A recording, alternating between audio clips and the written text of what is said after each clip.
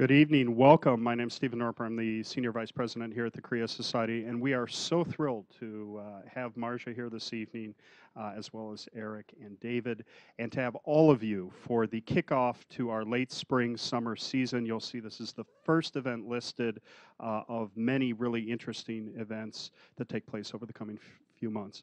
We'd also like to point out the presence of His Excellency Kim Young-mok, the Consul General of Korea to the United States. Ambassador, thank you for coming tonight.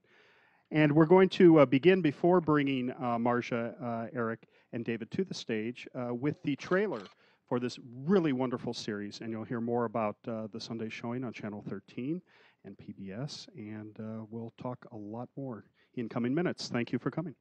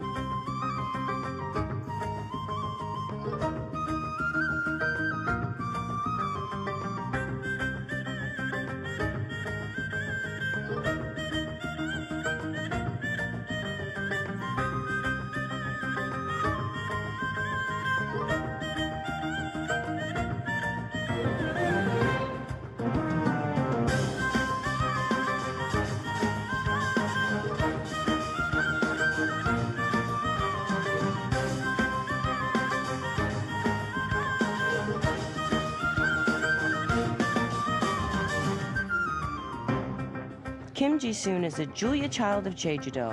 She was gonna show my sauerkraut and pork-loving husband how to make mumguk, a stew made from pork, seaweed, and year-old kimchi. Yeah. What is this kimchi? Yeah, kimchi. We chopped and It goes in the soup as well. How old is that kimchi? Last year. Last year. Yeah. So it's last year kimchi. And you can tell the color of kimchi changes. You know, when it's fresh, the cabbage is very white with the chili. And then as it gets older, it gets a little more yellow. melting yellow. 자, 이제는 좀 끓게 하라. 좀 꺼냈다가 좀 고기 꺼내야 되니까. And now we're gonna add the pork stomach, scallion, the last year kimchi Yes. on the seaweed. Seaweed. Wow, look at that. Amazing. Last year kimchi, she said. Last year kimchi. So what Miss Kim did. So it's like the Well, whole this kimchi. is actually last year's kimchi. Is it? I've been hiding it. No. And just add a little bit of juice here. All right, so I got you hooked on kimchi juice, huh? Absolutely. And then, which I love about that dish is really combining the sea on the earth. The nice seaweed in there. So chopped up as well. Mm-hmm. Need to take out the pork belly. Here we are. Look at this. Beauty here. Beautiful. So kimchi, 1-year-old, seaweed. There we go. Yeah, simmer for 20 minutes. We want the seaweed to be Super soft. nice and soft. That looks delicious.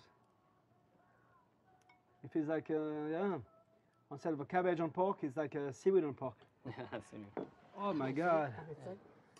오, 뜨겁다. Very hot. Be careful. It's amazing. Yeah. Stomach. Yes. Wow. Very nice. Delicious. Wow. How about the 맛있어요? seaweed? 맛있네? 맛있어요. 맛있네. 맛있어요. 맛있어요. 맛있어요. 감사합니다. 감사합니다. Here we go. I think I have a pretty good texture. That looks so good. Never had cabbage and seaweed together. So we're gonna give a little twist to Mrs. Kim pork belly. Nice and crispy. Beautiful.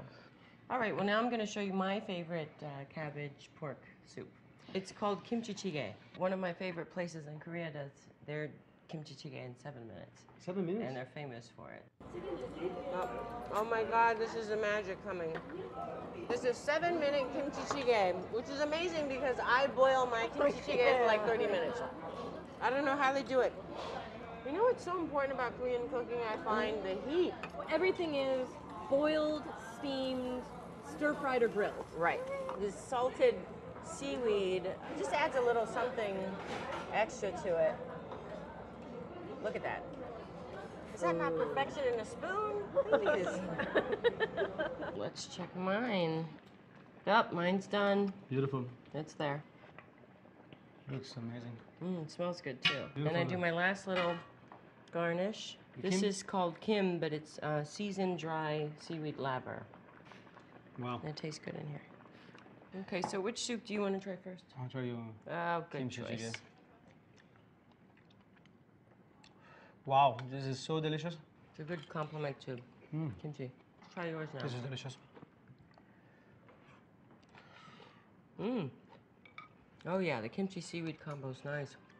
It's got a really good spice though. It's like perfectly balanced. Babe, this is pretty darn perfect.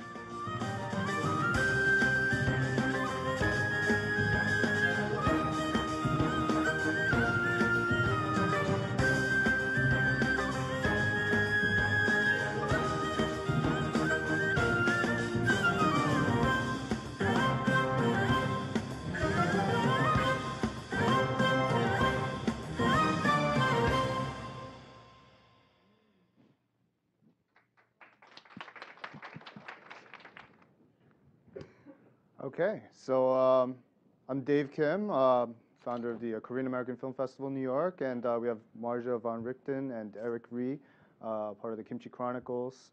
Very excited to have you guys here. It's very exciting to see Korean food taking kind of a main stage in on a place such as PBS. I mean, how did you guys even, come to know each other, get to, be involved in this project together from the get-go? This is Eric's baby, so I'll let him start. You know the It's story become better. my baby as well, but You know the story better. okay, you're gonna. The dinner that we had. Or the Okay, so Eric was having dinner with our executive, our producer Charlie Pinsky at Jean-Georges, and I happened to be there with Hugh Jackman, just doing like a family Friday night dinner, like people do with Wolverine. So my husband took me to meet Eric and Charlie, who he's known for quite a while. And they just happened to be discussing this Korea project. So I spoke my little bit of Korean and greeted Eric. And Charlie, I guess, was just mesmerized by my presence and called JG next day and asked if I'd be interested in hosting this series. And then, through talking with him, my story came out in my connection. So, yeah, it's just kind of been a natural thing, no? I mean, basically, it was a decision between using a Korean-American chef and I don't know if everybody knows Marja's story, but it's an incredible story of really, like the true Korean-American spirit. Somebody born in Korea, but yet gets adopted and then finds her family. And I think a lot of us Korean-Americans have that issue, not just necessarily with adoption, but just finding our own identity. And this show is really about her identity and finding people through food. And, over any other chef that I've met, I thought, we thought that Marja was the best kind of storyteller for this series, and her passion for food and obviously her connection to food made it kind of, the next day Charlie and I were talking, we said, you know what, let's just do it with Marja because it makes the most amount of sense. So at the end of the day, her story made our story even better, so that's kind of how the story happened, and that's what Kimchi Chronicles is really about, is telling your story about Korean food, about Korean culture, and we'll talk about this later, but I think Kimchi Chronicles is just a movement to start people to get to talk about their own Korean experiences, Right. whether you're Korean or not. And I think Marja starts that movement with her story with our series. So. Yeah, I mean, that really appealed to me a lot about, I got a chance to watch the first episode, and, it's more than just food, it's just food as an entree into getting to know people. I mean, for myself too, I'm a big foodie. Whenever I go somewhere, it's all about like food first, and then that's how I get to really like a place. If they don't have good food, then I just kind of bummed out and I want to leave, Exactly. But I mean, it looks like you're having a lot of fun on this trip, and I mean, was it smooth sailing all the way, or? Of course not. The TV production. No, it wasn't smooth sailing. I mean, I think the main reason was there was just so many stories out there. We couldn't fit everything into the time that we had. The hard part was filtering. Yeah. And we're both biased. We know Korea, but to figure out what would be the most important for people to understand, to filter out all the stories that I've been exposed to and find out what would be the most interesting to Americans, that's the hardest part. I mean, you know, waking up early, you know, 6 a.m., 5 a.m. to go to fish market, that's hard. I mean, it's hard for me.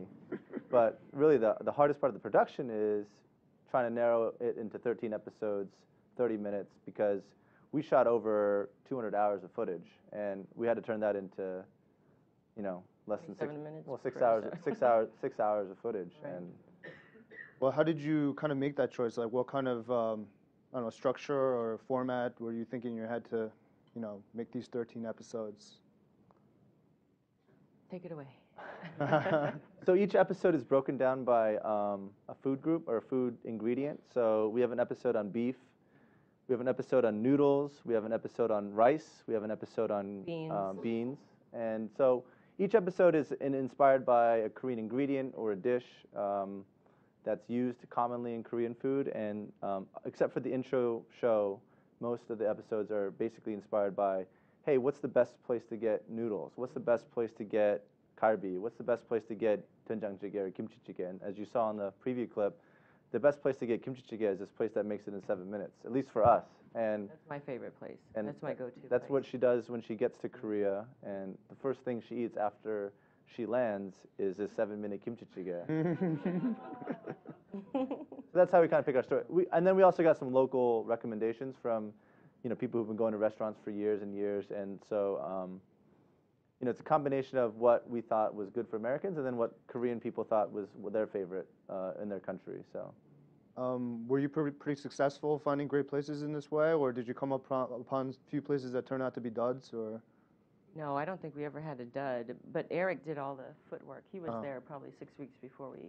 All right, so you're checking out, make Arrived, sure. so it's he The good. only was dud there. was like I went to McDonald's one time Oh, stop it. because I was so wanting a hamburger and there's no really in What Korea. about Kraze Burger? Best lunch we had when we were watching the traditional dancers.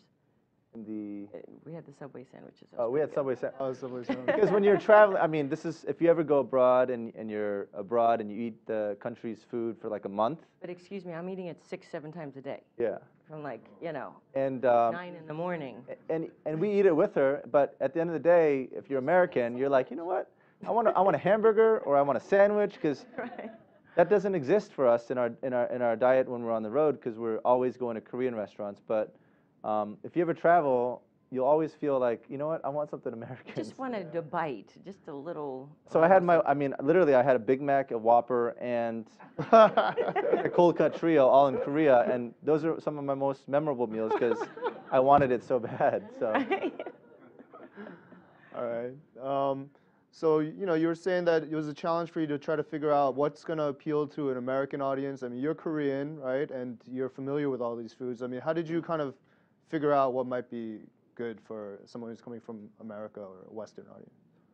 Well, you know, I mean, for me, I can't speak for everybody who's a Westerner. I can only speak from my experience and growing up in Western culture most of my life. I think we just kind of followed our hearts, and I gave Eric ideas, you know, where I go with my family and what appeals to me and what we like to do. So we just, you know, I think it was really natural. We did have some story ideas that were given to us, but yeah, I mean, we tried to keep it as organic as possible. My family is sprinkled throughout. Mm-hmm. My grandmother's in there, my cousins, my uncle, aunts, so.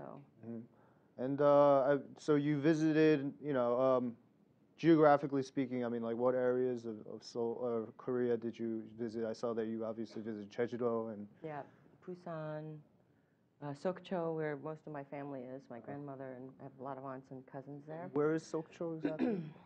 Northeast? Northeast, yeah, right, like 60 miles south of the South Korea border, But right on the coast. Have you ever been? I've actually never been. Oh, no. you have to go. It's great because you have mountains and then the ocean. So great seafood coupled with, you know, beautiful mountains and hiking and temples, and I just find it to be really. We even went to serene. Lotte World. I don't know if Oh, really? there's footage of Marja on a roller coaster at Lotte World. Oh, that roller coaster. Yeah, We that were was a lot of It's called fun. the Viking or something. So we went everywhere. We went to beaches. We went to mountains, temples, Fish markets. fish markets. meals. in heels. We went to nightclubs. We went to noraebang. We went to street food like pojangmatcha tents. What was the most memorable noraebang night for you guys? Oh, which one? Which one? Yeah.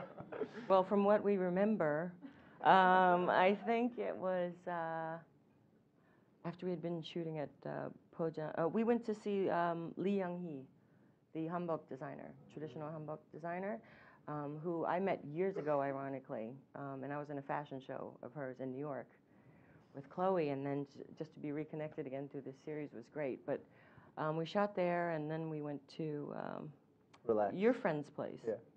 Yeah. It's fun. So I don't know.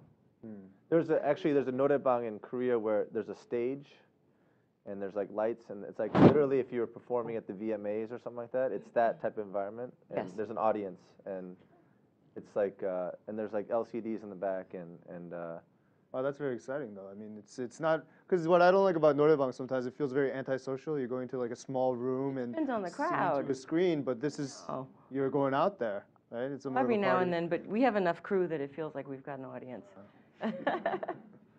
Great. Well, about how about like going through, you know, while you're going through Korea and trying all these foods. I mean, you mentioned that you're visiting your family at the same time. Was that? I mean, do you see your family often? And like, was this? How did that kind of add to the experience of the Kimchi Chronicles? Well, I see my family in Korea, you know, I try and go every year, but it is difficult with everyone's schedule, and you can't just go there for a week. I mean, you need at least 2-3 weeks. I mean, my mother likes to spend a month, and I used to do a month, but can't do that now. But what made it special was I felt even more at home, and, you know, any Korean who has an emo, my emo is like a typical Korean emo. I mean, she really took care of me on this trip, and I didn't feel so far from home because I was traveling a lot by myself without our daughter and my husband. So it was great just to see family and have them around. It just felt even more like home, you know. And I saw that one of those trips was to a beach, and you're eating on the beach and everything. That's in Sokcho, yeah. That's in Sokcho. Yeah. What were you eating? My aunt made a crab, a spicy crab stew, and then she did some samgyeopsal and some yeah. And was there soju involved too, or? Always.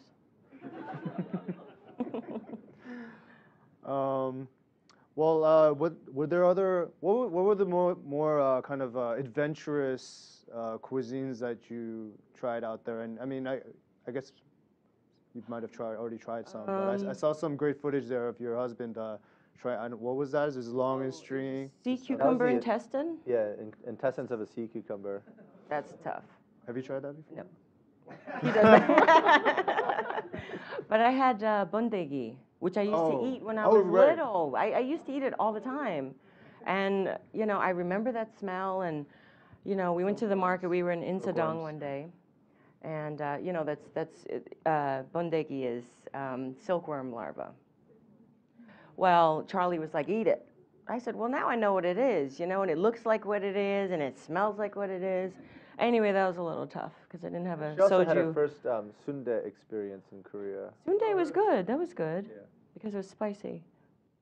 No, I had sundae before, but not from Sundae is basic, you know, it's sausage, right? I mean, blood silk- sausage. yeah, blood sausage. Good for hangovers. So good for, right? Well, I have other hangover cures that I take my friends. Actually, this is how I introduced all my friends to Korean food, especially the ones that are kind of skittish or worried that it's too spicy. So we go out and we get drunk, and I just take them to, you know, like the where's the pucha? I take them to pucha. And, you know, especially my friend Nathan, who's in the audience, he'll be like, what is this? And I'll be like, shut up and eat it. And then the next morning he'll call me and he'll be like, oh my God, I feel great. What was that we ate? And I'm like, see? You know, you just got to close your eyes and eat it sometimes. But he loves pure jjigae, which is, you know, pretty hardcore, but that's one of our family's favorite. Yeah, if you guys aren't familiar with pure jjigae, it's basically kind of Army spicy, army stew, spicy casserole, whatever you got, just throw it in there and Right. and just cook it up with some ramen noodles And spam and hot dogs spam, and cheese. spam, you need Right, let's talk about it. Yeah. But that that particular chige came about from all the surplus from the military, you know, over time. And Koreans started adapting Spam and American cheese and different things into, you know, whatever you had at home. But it's a pretty darn good stew. So you are a fan of Spam? I love it. Anybody else out there like Spam? I like it. Hey. Don't be shy. All right. Well, I mean, how about for you, Eric? I mean, what did you go through when you were, you know, doing the shooting and everything? You know, logging over 200 hours of footage and everything. Like, what kind of what happened along the way for you? Nothing at all. You know, my biggest concern is that everybody was safe. You know, as sort of the person that the worst thing that could happen on any shoot is you're getting good footage, and my biggest concern is that nobody gets hurt, nobody gets sick, and it's kind of like I'm like the nanny. And Tell them I missed my flight. Marja missed her flight on the first shoot. She said, "I thought the flight was tomorrow," and I said, "No, it's at like 12:50 a.m. today, and you just missed your flight." And she's like, horrible. She was like crying. And What a I was great like, first but impression. It was fine. I built that into the schedule. I actually thought that she would miss her flight, and we were fine. Oh, Very stop smart it. You producing did right not. here. You need a producer. He's your man right here. No, but along the journey, it was an incredible journey to go back to Korea. I've never been there for work or business, and you learn a lot by being there versus as being a tourist versus for business. So me personally, I thought that it was an incredible experience just to understand the way Korean people do business, which is different from the way people in America do business. And for me, it was an incredible learning experience. And at the end of the day, my biggest concern was that everybody got home safe. And then hopefully we got the right footage. And even getting the footage, and you know, we back up everything twice because we record onto digital like media these memory cards. And I remember thinking, so do we ship one ahead of time? How many copies do we make? Do we need to make 6 copies? Because once that footage is gone, your show's gone. So we eventually got the footage back. But you know, those are the concerns I have. It's different from what Marja has. Marja just wants My banana uyu on set. Yeah, she wants her banana uyu. She wants her ojinga. She wants her, you know, it's different concerns. So we talked a little bit about like your experiences on this journey. I mean, did you notice some insights that people that you met, maybe things that they might have learned from you guys coming over and you know, talking to them and enjoying the food and everything? That's a good question. You know, I think I understand. I mean, Korean people. I mean, I'm sure there's some of you here, but Korean people are all about respect. I think as I was doing business, as we go to these stories, and what I learned was how important respect is in Korean culture. And it's not necessarily about money or fame or anything else. It's just that I think at the end of the day, Korean people care about respect for what they believe in, respect for their values. And so whether it's with, you know, sponsors or with your local ajumma who runs a, you know, banchan stand, you have to appreciate what they're trying to do with their lives, and if you can relate to them in some way or another and respect that, then they'll let the cameras in. They'll open up their lives to you as long as you respect. And that was the biggest thing is you show can't enthusiasm yeah, for show it. enthusiasm Yeah. for it. And to me, you know, growing up in America, sometimes that gets dismissed or taken advantage of or not even, you know, considered. But I think in Korea, even now today, it's still about respect. And I think it was a good reminder back to kind of the roots that my parents taught me that no matter what, you always have to show respect. And whether it's to elders or other people, I think when we go and do these stories, the last thing you want is a producer barging into your store or restaurant and saying, oh, we're a TV crew, we can shoot here. No, you have to actually, yeah. And Yeah. what I learned was before you even bring the cameras in, try to understand who they're about and try to understand their story and then tell them what you're trying to do and communicate that. And then I think that's what leads to a good TV show, but you'll see later whether that's true or not. What do you think about? So I mean, obviously, you know, you were saying that the show is kind of like the first step to promoting Korean food and culture, you know, here in the States and everything. We're here in New York City, where you know, it's kind of like the place to try all these things, to spread these things, and see what catches and what doesn't. Right. What kind of potential or future do you see for Korean food here in the city, or like, you know, like what do you think the possibilities are, basically? I think the fact that people eat Indian food on a regular basis and Japanese sushi on a regular basis says a lot about you know, people being able to adapt to new things. I think it's just a matter of exposing it and people learning about it and seeing it and trying it and seeing other people that look like them and that come from the same walks of life eating and trying those things. So just exposure, exposure, exposure. What do you think? What do you think are some foods that people can adapt to very quickly? I'm so tired of talking about the barbecue and the bibimbap because I feel like, you know, that's, of course, it's amazing Korean food, but it's just, it's so safe.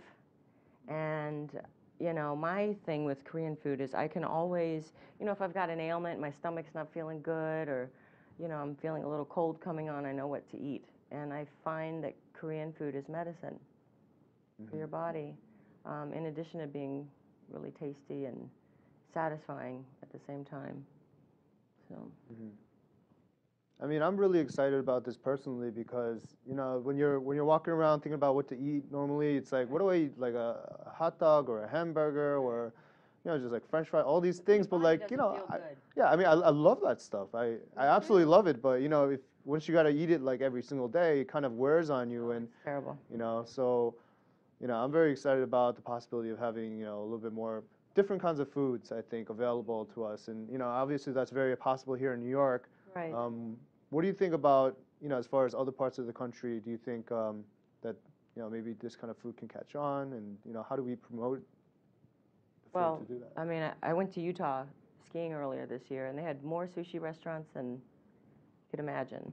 So I think, you know, it's about time. People just need to know where to get the ingredients. I mean, Korean food, I think, is simple. It takes a lot of time and a lot of care and a lot of love, but as long as you have your I mean, what is it, 6, 7 ingredients that I use for almost everything, as long as you can order that online, you can go to your Safeway or Giant or, you know, D'Agostino and buy the ingredients pretty much.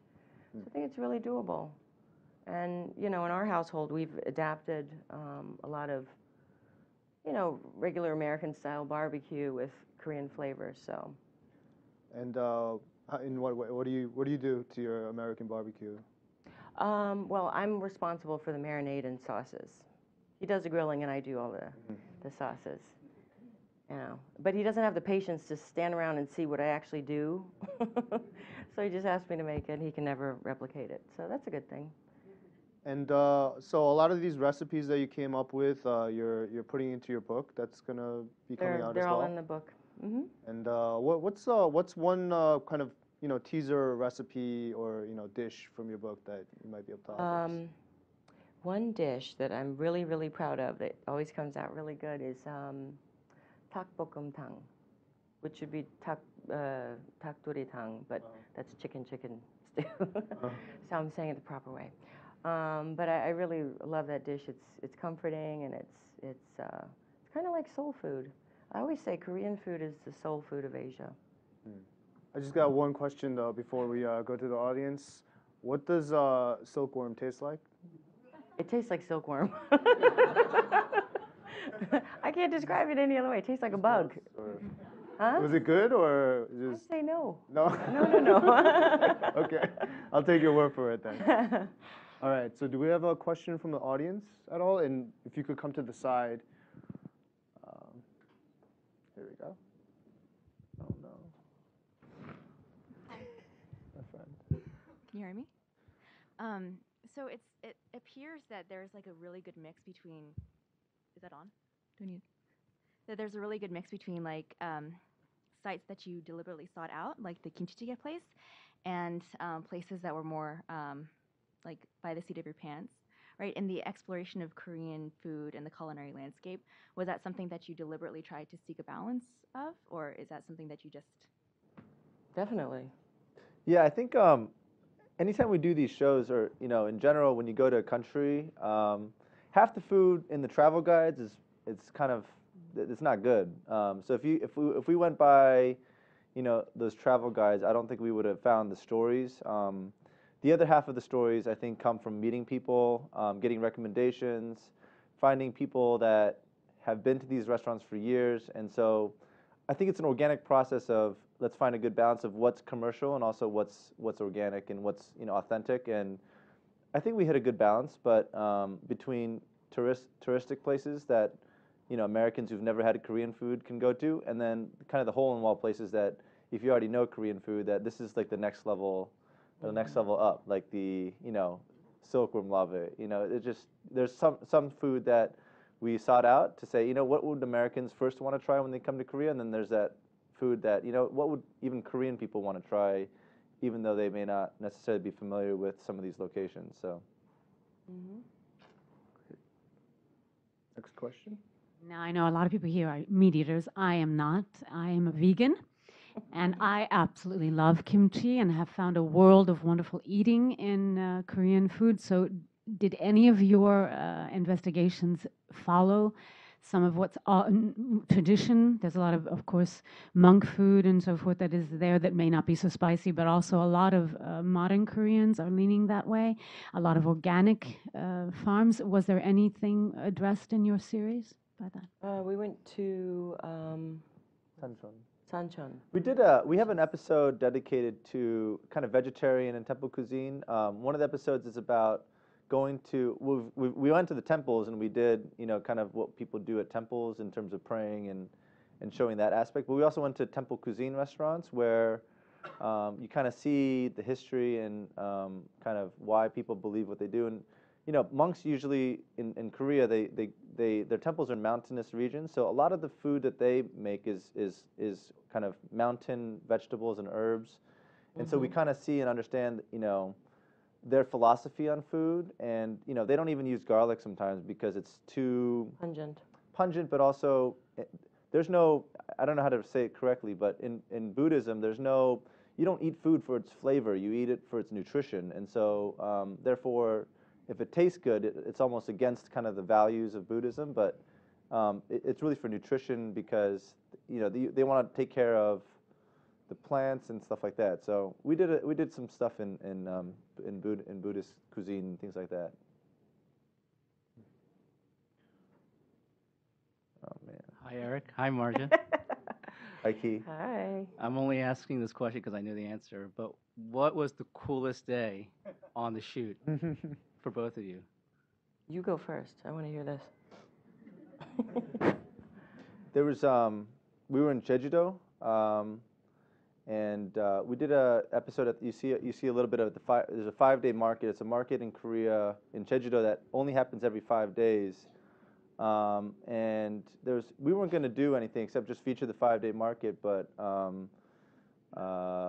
Jean-Georges was exploring and kind of figuring out, he'd never been in a Korean market before. And I remember he said, I can't do his French accent, but he said, I have to cook tonight. I see all these ingredients. And so that day it was nice for several reasons, but we basically went to the location, shot it, went to another location, then went back to the market to pick up groceries, and I went grocery shopping, and we bought all this amazing seafood from Jeju-do, and Jean-Georges and his friend Magnus cooked a dinner for just the crew and Marja and everybody, just not for TV, just because he wanted to, and that was one of the most memorable experiences, just because it wasn't planned by anybody except Jean-Georges, and we shot it kind of in the kitchen, which will be part of the behind-the-scenes stuff, but it's basically Jean-Georges' his friend Chloe cooking in the kitchen for the entire crew, and it was almost kind of like a relaxing day, yet getting a taste of Korean food in a different way. So, what did he cook, by the way? Was it? He did langoustine with gochujang mayo dipping sauce. He did, he did that cabbage saute with fresh, I think, red snapper from local red snapper, and then he made a mushroom saute, and it was just it tasted good. It was pretty good. It was all right. It was all right. Not as good as yours. I don't know what your That's what I'm favorite. trying was to your tell you, favorite day? people. What was your favorite day? Huh? What was your favorite day? My favorite day. I think my favorite day was when I was in Sokcho. The scene that you saw on the beach with the singing are my aunts and my cousin and my grandmother. So just to be able to see them all and spend some time, because our schedule is really, really crazy. But just to spend the day there and have my aunt make my favorite stew was great.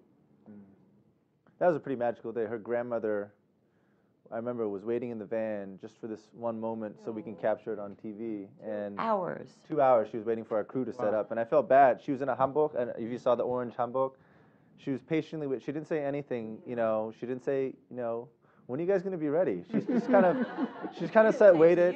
Well, she kind of waited, and then finally we got to the beach, and it was her family, her was it nephew, cousins, and basically just a regular picnic on the beach. And anybody who's Korean and anybody who's American definitely understands how important grandmothers are. And for us to capture that moment and feature it in the show is probably one of the most important elements of the show for us and for Marja, and to tell her story. So that was second most important to me.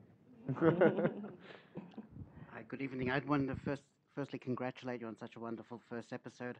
I presume all the other episodes will just be as exciting. Two quick questions. Number one, how many places do you think you visited during the production of the... I'd say that about a dozen different places throughout Korea. If you consider Seoul one place, there's probably 11 other cities we went to. Whether we got B-roll there or main footage there or stories there, but I would say about 12 different places. And my second question, which may be a little controversial, did you deal with some of the foods that people eat traditionally in Korea, which most Western people wouldn't think as appropriate to eat? Like, well, I mean, you mean in the cookbook or on the show? No, in the show or in your cookbook or in. Well, I think one particular food that kind of stands out that isn't really that common in Korea even is ojingo sundae, right? Which I replicated in the book, but it's delicious. It's amazing, but it's kind of famous. It's a North Korean. It's a stuffed calamari. It's stuffed calamari, which you cut it up and then you fry it. But it's stuffed with rice. It's stuffed with rice and vegetables, and it's really good. I can tell you, I mean, one of the stories that didn't make the cut was eating live octopus. I mean, I went to Busan, and the first time I was sitting at this restaurant, and they brought out this moving food, and I said, I don't know if Marja's really going to eat this. And so you were actually going to try and make me eat that. So we cut out live octopus out of the show because I wouldn't eat it. Marja wouldn't eat it. And other domestic animals, I presume, too, right? No, nothing like that. Oh, there's no dog or anything in the, yeah. I don't think it'll fly here. Hi, this question is for Marja. I was just wondering, actually my sister-in-law is adopted as well, and so when before she was adopted, her mother went to a Korean market and bought kimchi, and she opened it and she thought it was rotten, so she just threw it away. Oh, really? So, I mean, when you first came to the United States and when you were growing up, was Korean food introduced to you like after college or when you're in college or even when you were with your family here in the U.S.? I did not grow up eating it, although my father, I didn't know this at the time, but my father would always go to this Chinese restaurant, which I didn't know was Korean Chinese, and he would always order noodles with black bean sauce, which I later found out was jjajangmyeon, which is one of my favorite things to eat when I was little. So I would always, whenever he went, I would always ask him to get me some noodles with black bean sauce. But I would see kimchi every now and then in the supermarket, and I would buy it, but I kind of felt guilty in a way, wanting to know this part of my life that was now so foreign. I don't know. I guess you kind of have to be an adoptee to understand that you have your own guilt, even with your own, family that's raised you. But my main exposure came was when I found my birth mother, and she started introducing me to lots of different Korean foods, and I remembered the taste. So now there's a name for the taste. Oh, okay, great. Yeah. Thank you. Thanks. 안녕하세요. 감사합니다. For me, I started cooking Korean food in 1973. Wow. and I think you're at the perfect storm. By the way, whenever I see Neil Shapiro, I beg him to show Korean dramas. I said, Oh, I will man. even do the subtitles for you. Me too. I love it. For me, it's an inroad, but so I appreciate what you're doing. I think it's the perfect storm because you talked about hamburgers and hot dogs. That is not traditional American fare. That came after World War II, the fast food. So we are moving back. So you have that to guide Americans in. But also, it's not a commercial. I don't know Mr. H. Mart very, very well. But when I first started cooking Korean food, I didn't know where to buy sesame oil, so I did it with corn oil. And I didn't know where to get perennial leaves, so I used lettuce leaves. And I didn't have any kimchi, so I used sauerkraut because I'm half German. But and what I produced was good food, but not Korean food by any means. And I think now that changes it because I can buy gochujang anytime I want. Right. You know, and I think, and also with H Mart, they are unlike American supermarkets because American supermarkets are regional. Right. You can't find Pathmark where you find Piggly Wiggly, Right. but H Mart is across the country. So did you find that Americans are now very interested in Korean food because it is more accessible, and also that they are no longer eating fast food but healthier food. They are thinking before. Yeah, I think the tide's definitely changing. I just feel like, go ahead. There's, I mean, not that just H Mart is a sponsor of the series, but I have to say that H Mart's one of the first even supermarkets out there that offers a lot of their ingredients online. And so our website's actually going to work with their website to make sure that any of the recipes that Marja invented can be ordered online, really, you know, really with one click. Now, aside from that, I think, you know, you see go into Dean and DeLuca nowadays, you go into any Whole Foods, you see kimchi being sold, you see sesame oil in the way that Koreans eat it, not sesame oil in the non-toasted version, but you see the toasted sesame oil. And so those little subtleties, I think people are recognizing, and I still think we're not there yet, but I think through people like you who request it, we'll get there. And I think if everybody can go to their local store and request those types of things, it might, you know, make a difference. So. Marja, my kimchi story is I make my own kimchi, and I had it a little too long in the refrigerator, and I asked my Irish husband, do you think this is bad? And he said, how would you know? That's funny. Well, thank you. And Eric, can you tell us how we can see the series beginning, this Sunday, right? Yeah, so starting this Sunday, this episode that you already just saw will be airing 4 p.m. on Channel 13. I think I only have Time Warner. On Time Warner Channel 713, it's shown in high definition. And every Sunday at 4 o'clock we'll show it. And then nationally, we're going to release the series in July. And that'll be kind of nationwide. You can tell your friends about it. And then we'll offer it online, iTunes, and eventually a DVD, cookbook that comes out in August. And then we'll kind of broadcast it internationally starting the end of this year into markets that want the show. But Sundays for now, WNET, and then WLIW is another PBS station in this market. But you know, if you're not from New York, there's other PBS stations you can tell your parents and friends about. But that's July. For now, we're doing an early release on Sunday, and I mean, hopefully you'll like it to watch it again. But this Sunday, and then the second episode the Sunday after. So every week, everyone can catch it. Wonderful. And Marja will be back with us for a preview of the cookbook in July. And then we'd like to invite you all back on Thursday, May 12th, when we'll be doing an evening with My Korean Deli, which is a wonderful new book out. So thank you, and please a round of applause for Marja and for Eric and for David. Thank you.